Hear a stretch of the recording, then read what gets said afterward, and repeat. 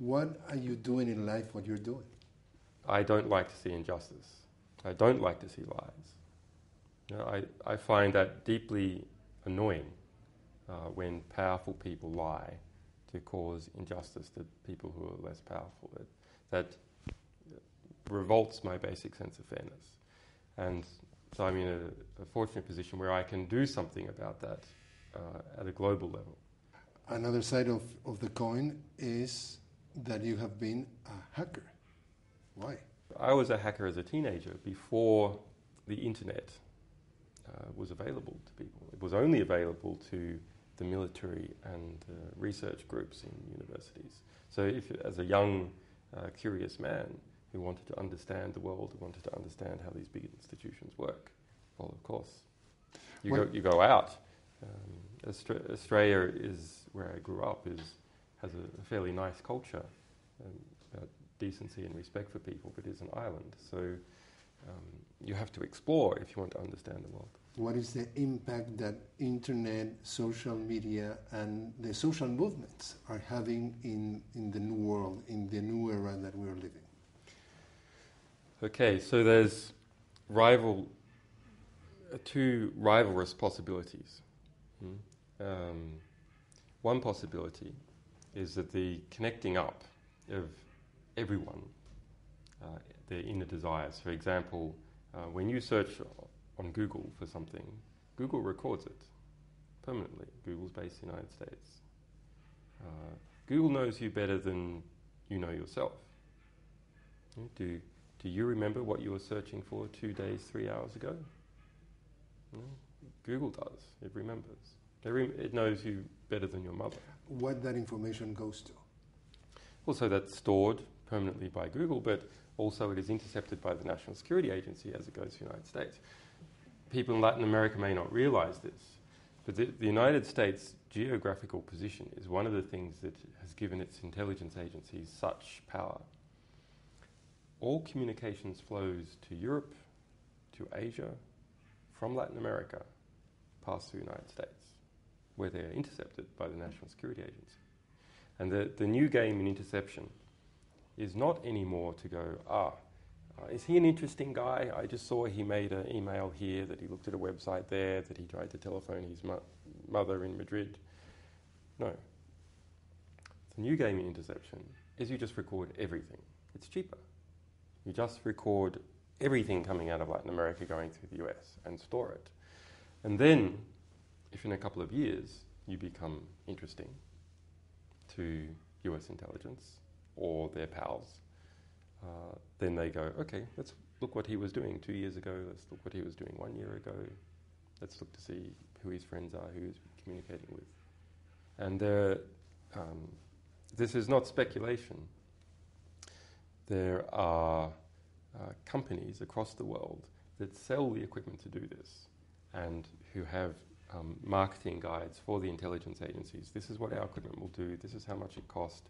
You can intercept everything. You don't have to worry about finding which person you're interested in. Just intercept it all and store it all.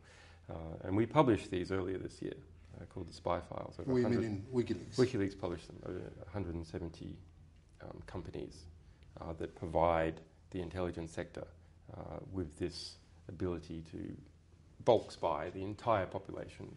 Communications flows going through an entire country. Everything out. Every telephone call out of a country. Store it permanently. Don't bother deleting it. So that's the dark aspect of the internet. As we've moved more of our private lives onto the internet, our plans, our timetables, our emails, all those things that perhaps would have been kept in our homes once, or be done face to face, we have given it all to intelligence agencies, every goddamn thing. And some countries are better able to intercept that because they have greater technological prowess and they have a history of doing this, or their geographical position permits them to do it. On the other hand, we also have the ability to make alliances much faster, to make our plans much faster with one another, and for social situations to arise so quickly that even if you're intercepting everything, even if you know who everyone is, that the situation moves too fast to do anything about it. By the time that you've followed all the tendrils and trails of the different activists, it's too late. But they're getting better and better at this, and they're starting to automate this technology. Companies working for German intelligence, even 2 years ago, are selling systems where they go, oh, if this person is on his mobile phone, he's in this location, because all the mobile phones are tracked. It's the best way to describe a mobile phone. It is a tracking device that also makes calls. Like a GPS. It's a tracking device that also makes calls. This is how it's described in the intelligence community.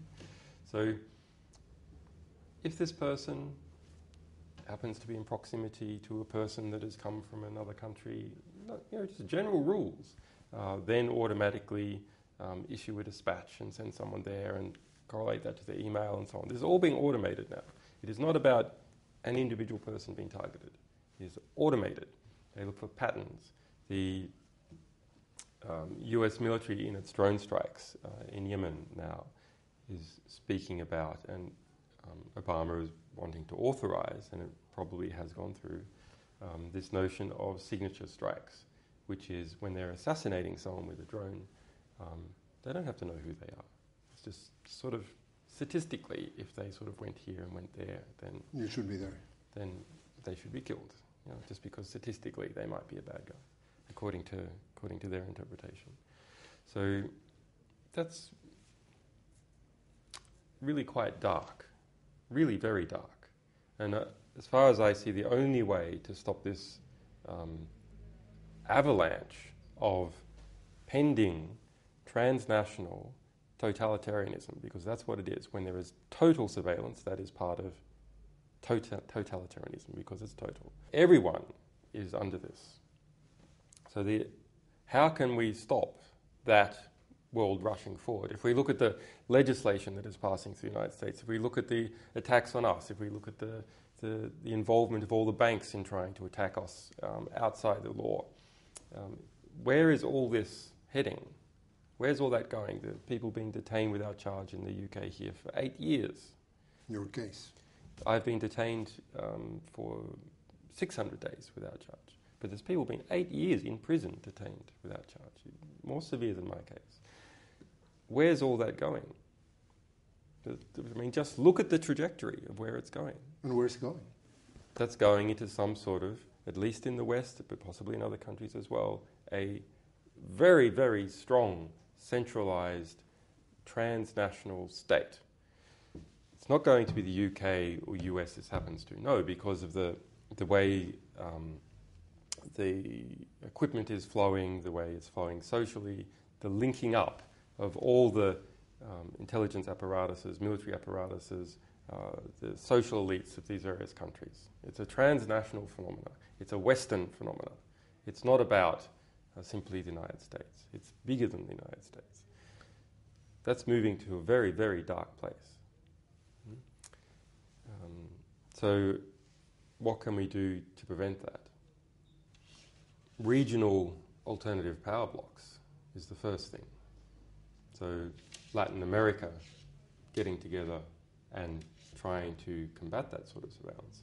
Perhaps the Latin Americans can, in their big communications links to Europe and big communications links to Asia, they can start encrypting it all as it passes through the United States. I mean, it's just a start, but to also make it so that the impact of this bulk spying on Latin America is reduced. Okay, so you know everything that we're doing, but that doesn't mean you can stop it, because the strength, the brotherhood of Latin America is strong enough to resist that. As individuals, it's quite hard now to resist this sort of thing. You have to be really a cryptographer or a security expert. It's really quite hard. But perhaps there can be investment.